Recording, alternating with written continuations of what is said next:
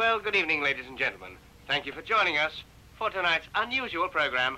Welcome back to my dark corner of this sick world. It's the humans! As subscribers will know from our review of Robo-Vampire, you don't go into a Godfrey Ho film expecting a lucid plot. Master, please tell me what all this is about. But Scorpion Thunderbolt holds together surprisingly well, considering that it's edited together from two different films with added footage of Richard Harrison. It's certainly more watchable than Robo-Vampire, largely because its primary source, Grudge of the Sleepwalking Woman, is as mad as a Taiwanese witch.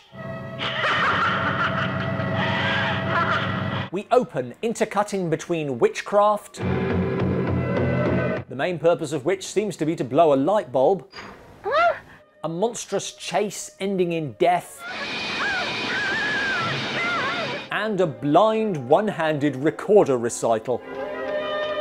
And if that doesn't grab you, try the police station, decorated with pictures from the Chinese joy of sex. And now there's this latest victim who's just been brought in. This is not the first of these gruesome murders. People are now complaining that the police are all totally incompetent clods. It's my hiring policy and I stand by it. What's more, some people are saying the police are useless. Incompetent clods I accept, but useless? It's not like we don't know who we're looking for. According to my theory, it looks like this. Another thing I love here is that the man in charge of the dubbing hired one Cockney voice artist. Inspector, should we knock the door down, eh? Meanwhile, star Richard Harrison makes his entrance, picking up a girl who gets the Dark Corner's Claudette Colbert Award for innovation in hitchhiking.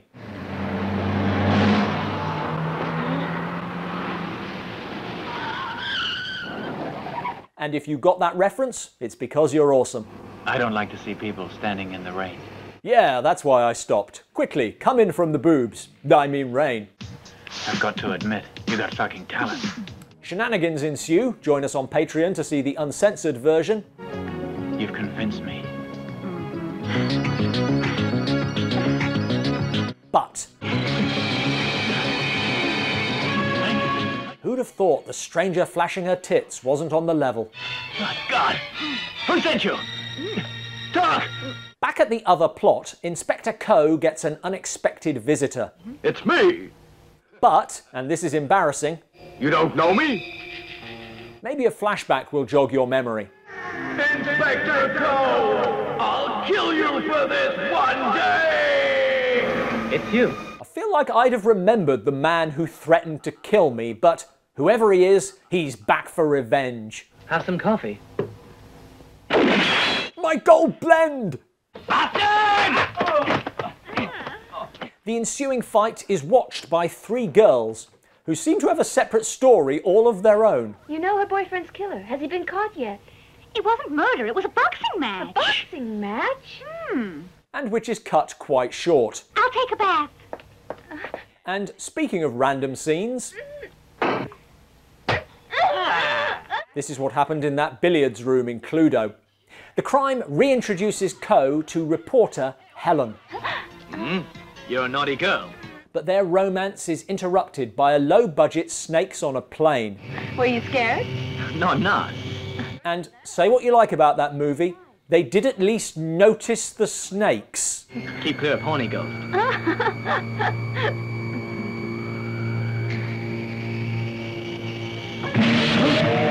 Also, in this case, they do seem to be literally on the car.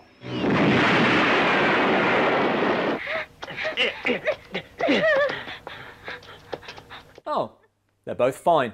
You called about repairing a leaky pipe? That's right. In the bathroom. Meanwhile, Harrison continues to fend off assassins.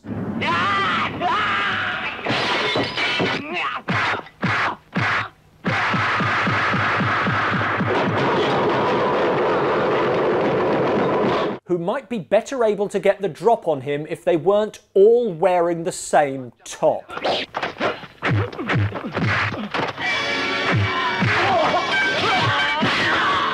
They want his ring. Give me your ring. And he seeks advice. About 2 miles north of here lives a witch. It's really dragging down local house prices. Only this ring can destroy her magical powers. And yet, You must take this golden sword and mystical mirror. available for purchase in the gift shop. This is no time to joke. So, Harrison can stop the witch who has been summoning the monster, drawing the plot lines together. Be careful of the monster. Well, that's just good advice. But what about the monster itself? I'm not a human being. I'm a snake demon. This doesn't come as a big surprise, they foreshadowed it well, but the backstory is brilliant. A long time ago, there lived a family of snake killers. Doesn't every fairy tale start that way? Why have you killed so many snakes? But the snake killer's daughter falls in love with the Prince of Snakes. Sexy times ensue.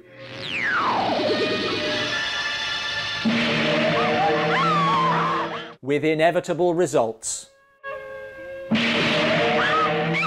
The child is Helen, making me question that whole long time ago, but not my biggest question in this movie. He's a blind night watchman who has overcome gout and arthritis. Like I said, it's mad, but unfortunately it now gets bogged down in tragic romance, I've killed so many people. which you'd think would be a deal breaker. I love you. I'll do anything for you. We get some flying snake demon action,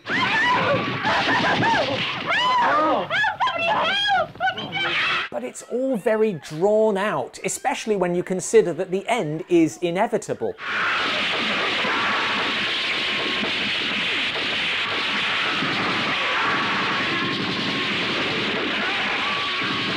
And so, with literally nothing to play for, Harrison takes on the witch,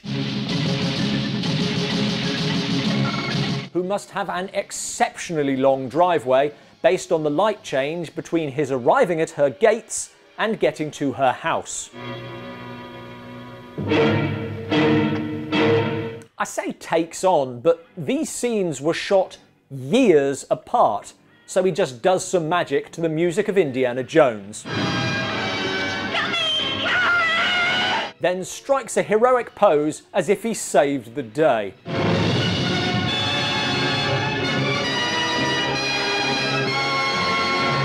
I can't defend this movie, it's terrible, it's a hatchet job, but for the first hour at least, it is mad enough to be enjoyable.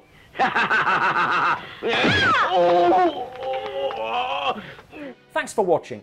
Godfrey Ho has 150 directorial credits on IMDb, 51 of which have the word ninja in the title. What other directors found what they liked and stuck with it? Let us know in the comments below.